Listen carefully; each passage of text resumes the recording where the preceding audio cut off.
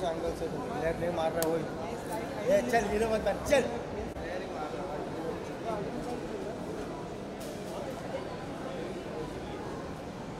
Ball मार रहा काम का नहीं हो रहा अपने ही कोई मतलब ही नहीं है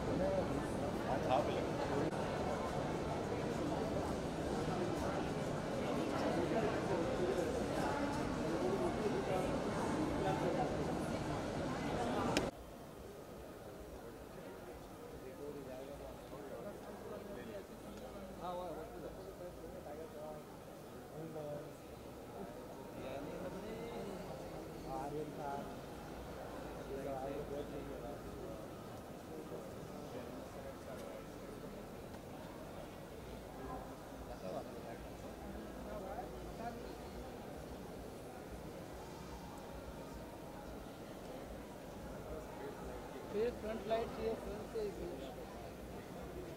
हमारा लंबा केबल डाला हुआ है ऐसा ही ऑडियो उठा के पूरा भागूंगा स्टेज तक देख हाँ ऐसे उठा के भागूंगा बोला है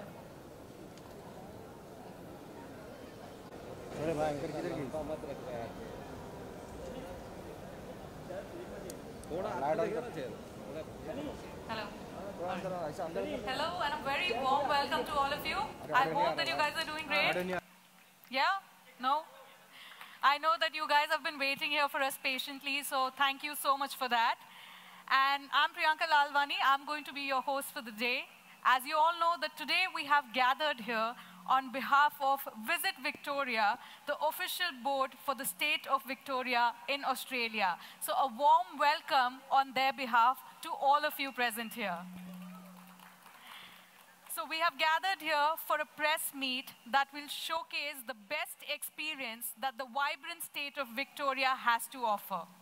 From the upcoming T20 Cricket World Cup, well, 3 cheers for that, the T20 Cricket World Cup that's going to happen, and to the 2026 Commonwealth Games. From the best cafes to some of the most imaginative food cultures and the beautiful street art, there is just so much more to explore in Victoria. So today, we hope to leave you with a glimpse of all the great times that are waiting for you. And without any further ado, I would like to now introduce the dignitaries that are present here. First of all, I would like to extend a very warm welcome to Brendan McClements, Chief Executive Officer, Visit Victoria. Brendan McClement was appointed CEO of Visit Victoria in December 2019. His appointment followed local and international leadership positions held with commercial organizations and government entities across a range of sectors, some of them including sport, major events, financial services, food and beverages. He's passionate about sports and especially cricket. Well, we now all know about it. With a huge round of applause, please welcome Brendan McClements.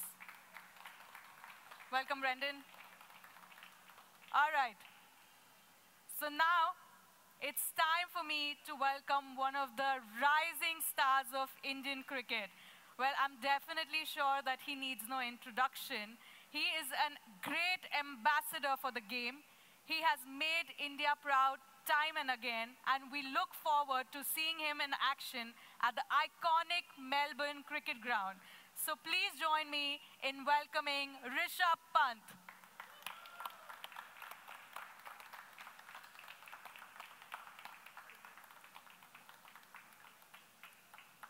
Welcome, Rishabh. I hope you're doing great today. Everybody has been very excited to meet you and see you. Are you excited to see Rishabh? All right, thank you. So as we have Brendan here, we have Rishabh here, and as you can see this installation that is there, this is a special homage to the iconic street art of Melbourne, as well as for the love of cricket. This art installation is created by Arthat, an artist group known for their distinctive creations. This, as you can see, is a pixel anamorphic art. By that I mean that this has been created using 200 images of the state of Victoria, and if you see it from different angles, it looks like it's in motion. So basically, it's the amalgamation of cricket and culture. So the best of both. So a huge round of applause for the art that has been installed here and created. And along with us, I would also like to extend a very warm welcome to Sheikh Keenan, CMO Visit Victoria, and Sarah Todd, runner-up MasterChef Australia 2022. So a huge round of applause. They're here amongst us. A huge round of applause for them as well. Well, this was a bit about the art installation, about everybody who's present over here. But right now, over to you, Brendan. I will let you have a chat with Rishabh. Thank you, Priyanka. Rishabh, welcome. Thank you for your time today. A pleasure having you with us. I think the pleasure is all mine. Excellent. Can I just ask you a little bit about what's coming up later this year? You're obviously an ICC T20 ambassador. You've got a series of games, but probably none bigger than what happens later this year in Melbourne.